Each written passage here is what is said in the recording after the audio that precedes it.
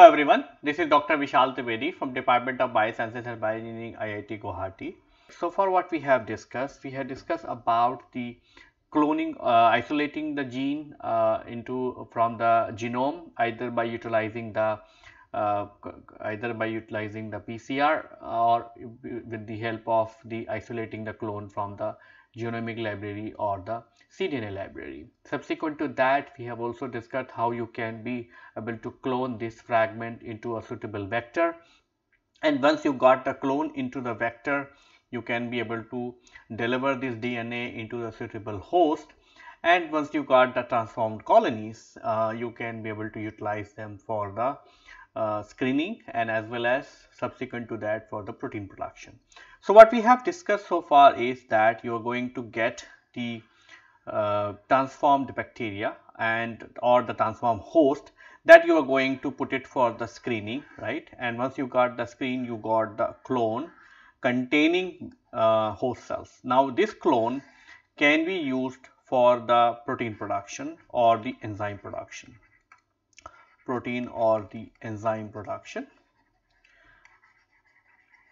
Now, when we talk about the enzyme production will depends on the type of host what you are going to use for the production. So, as far as the cloning is concerned, the cloning can be done into two different types of vectors. It can be done into the cloning vector or it can be done into the expression vector.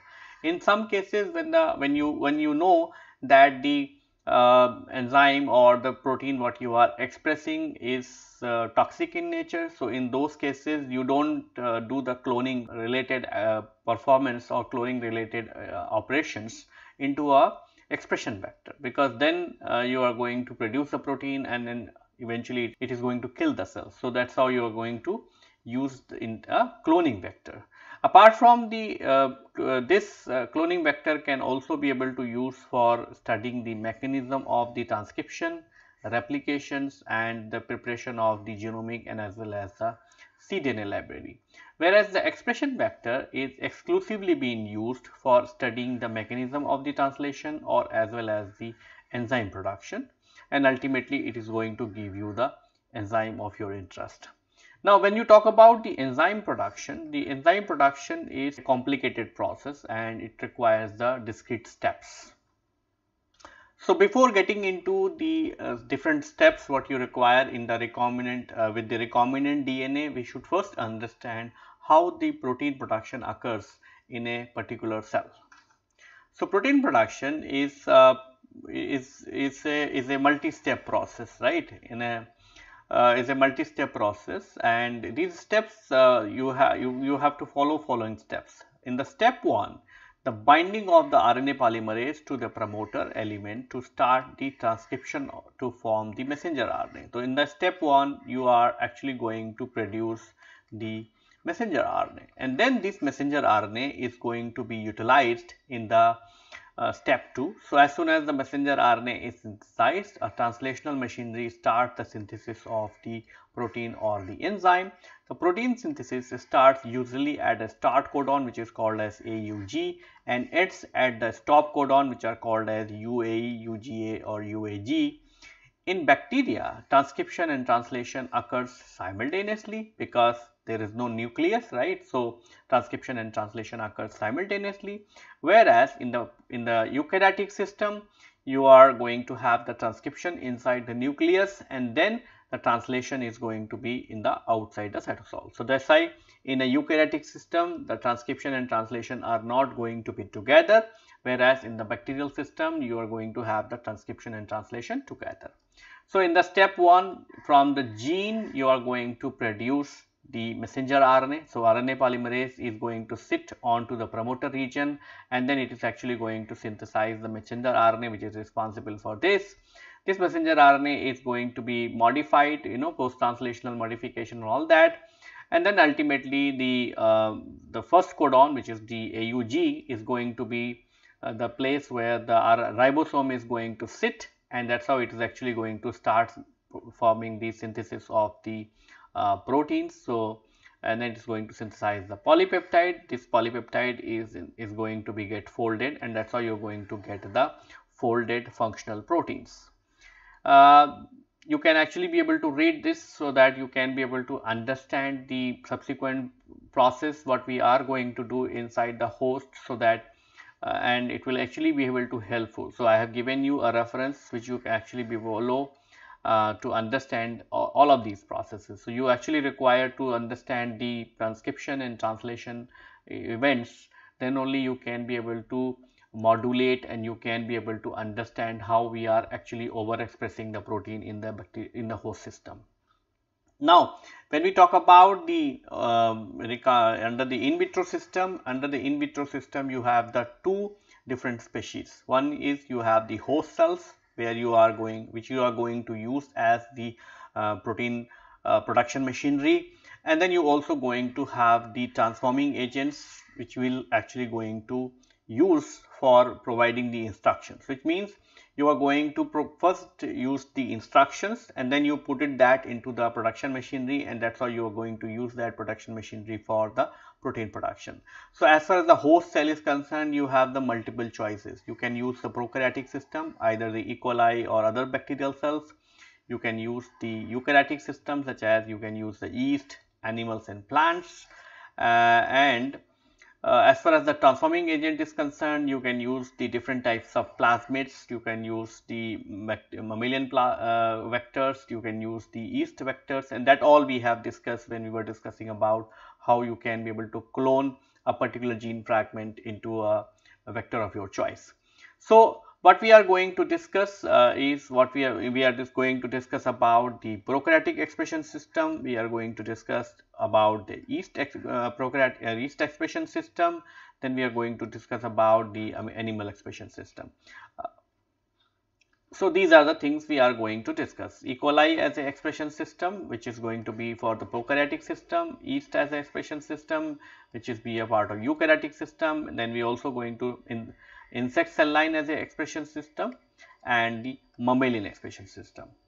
Now, before getting into of these choices, so you, for a particular gene you have the foreign choices, right? You have 4 choices or even more than that. Okay, the first question comes, how you can be able to select the particular expression system, because every expression system has its positive and negatives. So the number of factors need to be considered to choose the host expression system suitable for the overexpression of a protein. The first factor is that the quantity of the desired protein. If the protein required in a small quantity, any host expression system can be suitable for the purpose. If the large quantity of protein is required, such as E. coli or yeast or bacillo expression system might be more suitable than the mammalian expression system, because mammalian expression system is going to give you a very small amount of proteins. Then it also depends on the size of the protein. The E. coli expression system is not preferred for a large protein size of the protein, but an eukaryotic expression system is more suitable for the large size proteins.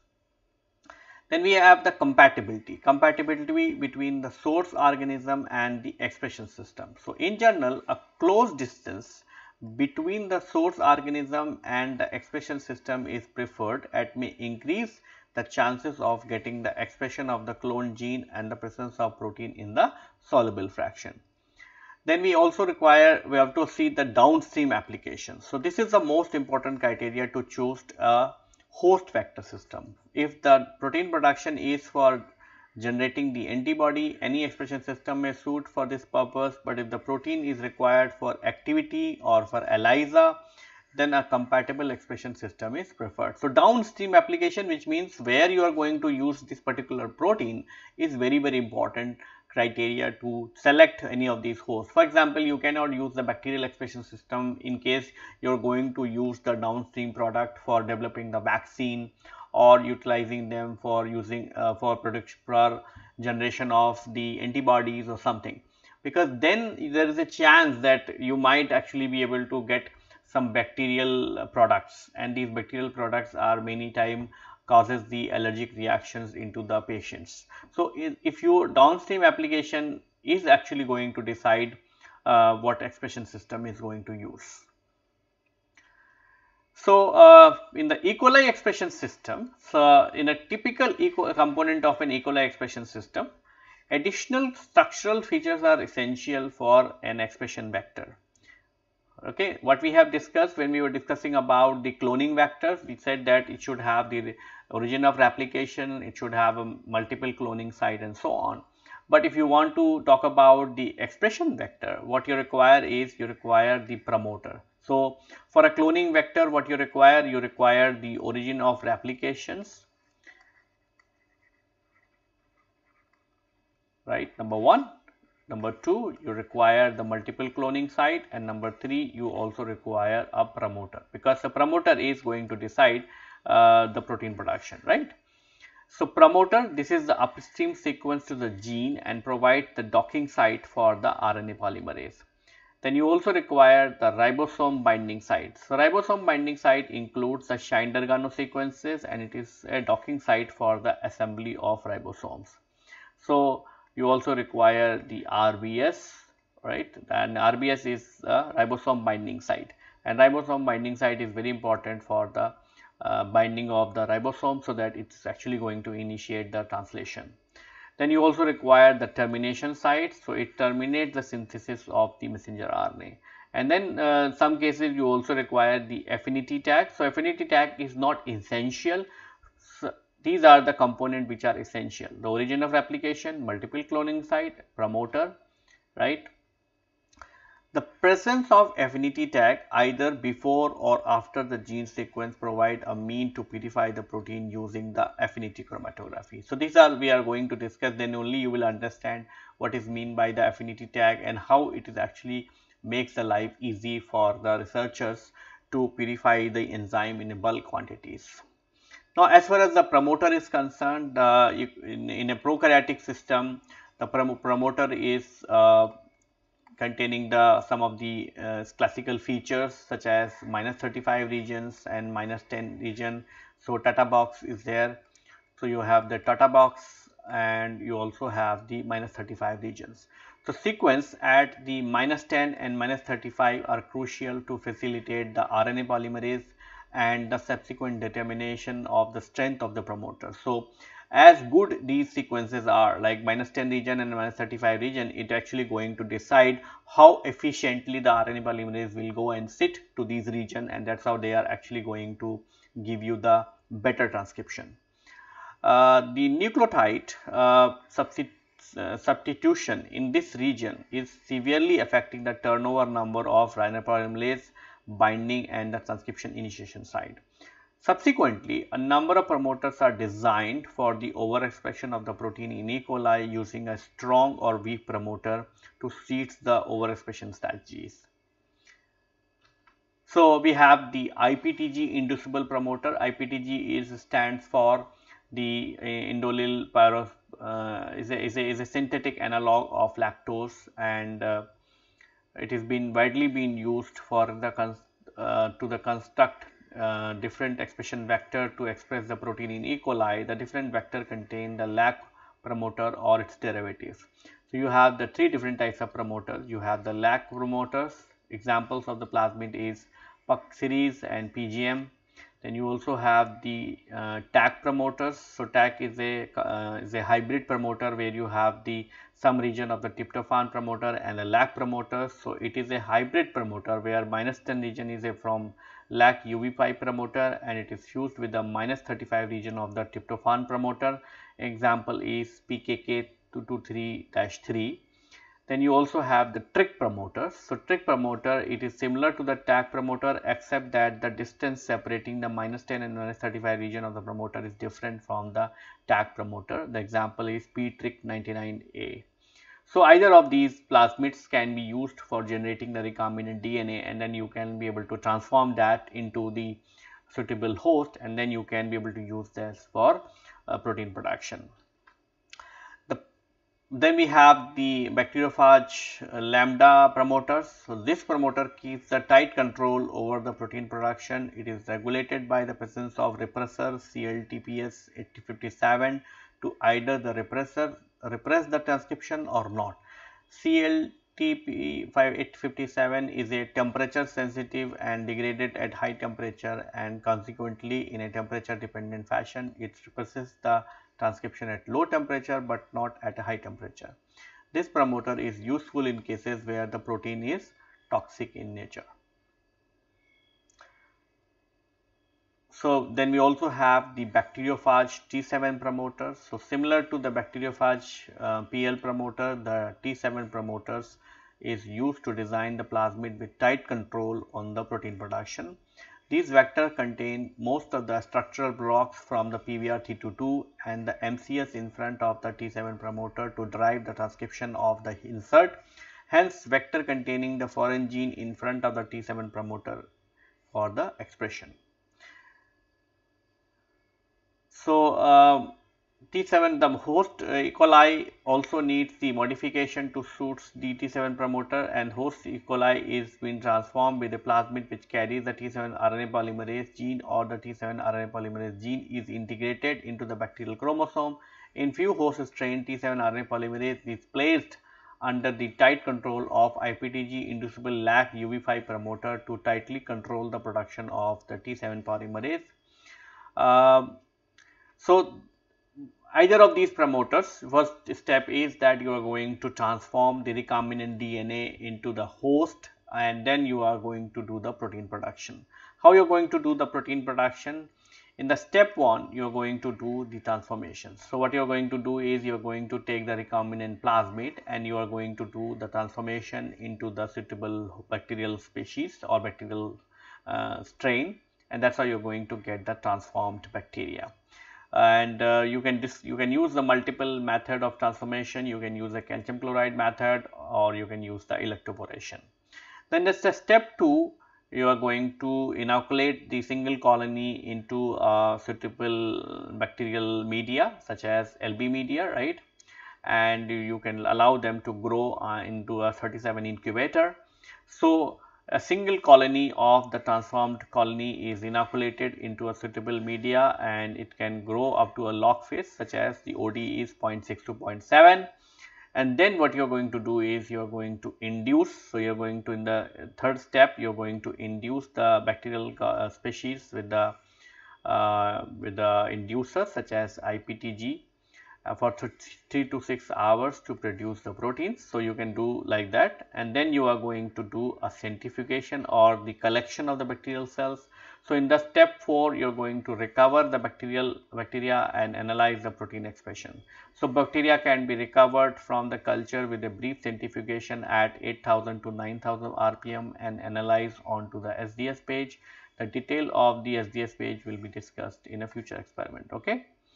The SDS page analysis of a particular expression study is given, right, and it indicates a prominent expression of the target protein in the induced cell as compared to the uninduced cell. So once your induction is over, you can actually be able to do the centrifugation, and that will actually going to give you the bacterial pellet.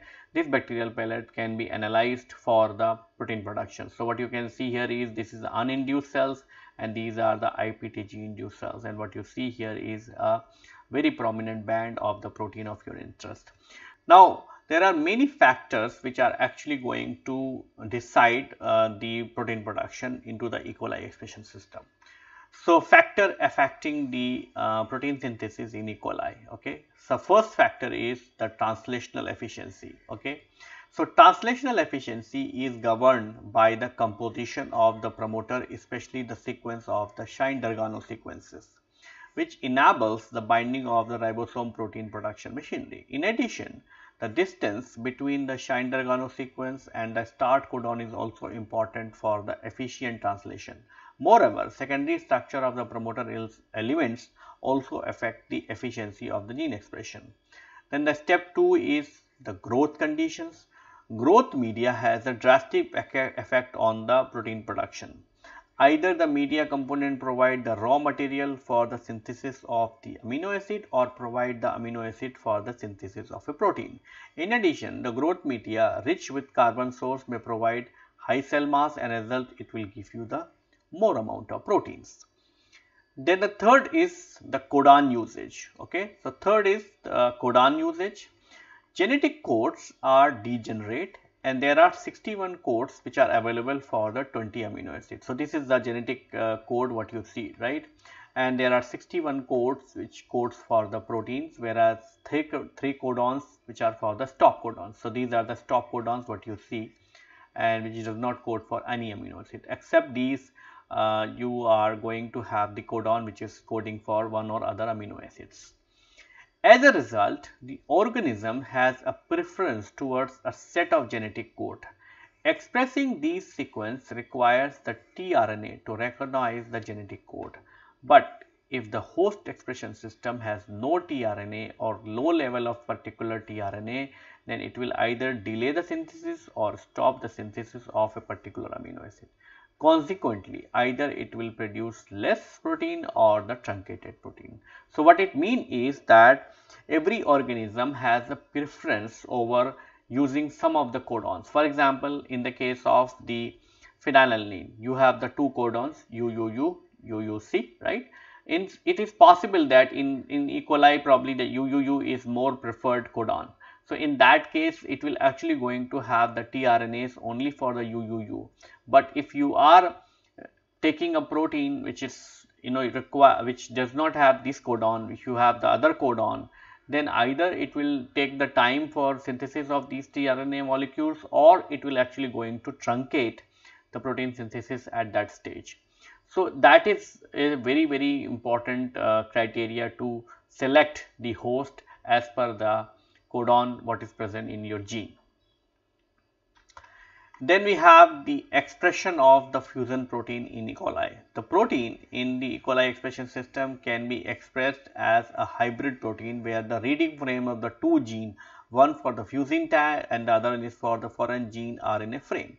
The fusion tag can be placed either at the N terminus or the C terminus. So these are the some of the fusion tag: beta galactosidase, MBP, thyrodoxine, polyhistidine, GST, and alkaline phosphatase, and you can actually be able to use these are the vectors what you can use for providing the for tag. And what is the advantage? For example, if you have beta galactosidase, you can use that for blue-white screening and as well as for affinity purification. Mostly these fusion tags are being used for affinity purification, so that you can be avoid the contaminating protein, because the fusion tag will not be present in other proteins but only present in your protein. So if you pass through this to a affinity column, only this protein is actually going to bind and the rest protein will not bind, and that's how you will get the purification in single band or single step. The advantage of the fusion proteins, it is going to make the easy purification. You might have seen that with the help of the affinity purification, it can be a single step purification. Sometimes the tags are being put so that you can be able to target a protein into a particular compartment. So fusion protein can be targeted to the different cellular compartment for various reasons, such as the periplasm targeting sequences will allow the protein to accumulate into the periplasm and hence can help to the easy isolation. It can also modulate the half-life of the protein. In many cases, a fusion tag hides the potential protease site which are present on the foreign protein and enhances its half-life. Then it also increases the solubility. Keeping the tag at N terminus direct the protein synthesis and help in increasing the solubility of the foreign protein. Then we have the how we can be able to remove the fusion tag. So for many biotechnology application, a protein is expressed as a fusion tag with N terminus or C terminus tag to easily purify the protein. But after the purification, the tag need to be removed for the downstream applications such as vaccine or the protein crystallographic studies. A list of reagent is given, right? So these are the reagents what you can use. You can use the cyanogen bromide, you can use hydroxylamine, enterokinase, factor 10A, alpha thrombin, trypsin and subtilin, and they are all mostly the proteases except the cyanogen bromide, which is a chemical and that is going to cleave just after the methionine. So if you have a tag and if you have a methionine here, right, so this is the tag actually and this is your gene of interest, right. So it is having a methionine in between. So what will happen is if you treat that with the cyanogen bromide, it is actually going to cleave and that's how you're going to get two fragments, your tag lineage and the gene of your interest. Okay. So, in many cases it is very essential, especially the places where you are going to use this protein as a drug, for example, like for example, if you are going to use that like insulin, for example. So, if you are going to put a affinity tag on the insulin, it may actually cause the allergic reactions to the patient. That's why these affinity tag has to be removed. How you are going to remove the fusion tag? So, what you are going to do is, in general, the fusion tag junction point has either the protease cutting site or the site is sensitive for the chemical treatment. Treating the fusion protein with the protease or the chemical agent cut the fusion tag to release the target protein. Passing the cleavage mixture allows the binding of the tag into the affinity column, whereas the target protein does not bind and comes out in the flow through. Target protein free of fusion tag can be collected and used for the downstream application. So, this is what you have. In this particular, we are taking an example of the his tag. So, you have made a chimeric protein. So, that is having the his tag on one side and the protein of your interest on the other side. And then what you can do is you can actually be able to treat this with the thrombin, because it has a thrombin cleavage site in between. So, what thrombin is going to do is it is going to remove the his tag and the protein, and now what you do is you load this onto a affinity column, and as a result what will happen is that his tag will go and bind to the beads, whereas the protein of your protein is going to come out into the flow through, and that is how you can be able to separate the tag from the protein of your interest. So, this is all about the bacteria as the host system for protein production, and what we have discussed about the different steps what you have to follow, which means in the step 1 you are going to transform the bacterial species bacteria with your recombinant DNA, and we have discussed many methods what you can use for transformations. Number 2, you are going to do the screening or the selection of the transformed clones. Number 3, you are going to grow a single colony, you are going to inoculate into the media, and that's how you are going to induce. And the step 4, you are going to induce that bacterial culture with the help of the inducer. So, in this particular example, we have taken an inducer as the IPTG, and then once the induction is over for 3 to 4 hours, then you are going to collect these cells by centrifugations, and then you are going to utilize these cells for analyzing the protein production in the SDS page. And once you are sure that the protein is being produced, then you can be able to lyse the cells and you can purify the protein for downstream applications.